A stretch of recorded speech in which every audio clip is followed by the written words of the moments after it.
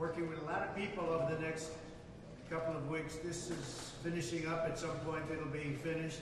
Every single review, every legal scholar that I've been able to read said there's no case, there's no crime, it's a disgrace that it was allowed to happen. The judge, as you know, is highly conflicted, like nobody I've ever seen is conflicted. He should not be the judge. He should not be allowed to have anything to do with this case. He should be so far away from this case. Outside, if you take a look, it looks like we're Fort Knox. There's so many police and they don't allow people to come. You know, you're allowed to have friendly protests, but we're not allowed to have anything here. They have more police and more assistant DAs and DAs. I've never seen anything like it. Over what everybody, Alan Dershowitz, everybody said there's no crime here.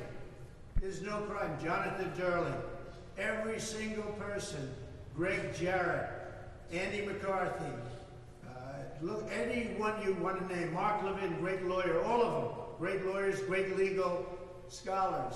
Every single one said there's no crime. The crime is that they're doing this case.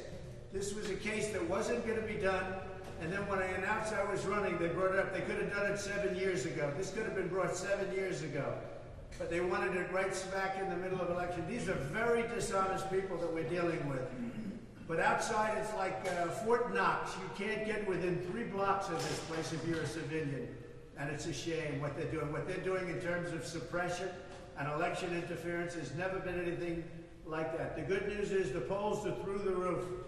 One just came out way up in North Carolina, way up in Georgia, way up in Nevada, way up in Arizona. Overall, way up, leading by 5, 6, 7 points. Crooked Joe Biden, most crooked president we've ever had, the worst president in the history of our country. We have a lot of congressmen and some senators down today, and they're all up in arms over this. They can't even believe it. We have quite a few congressmen. I guess you'll be talking to them in a little while. But I want to thank you very much for coming.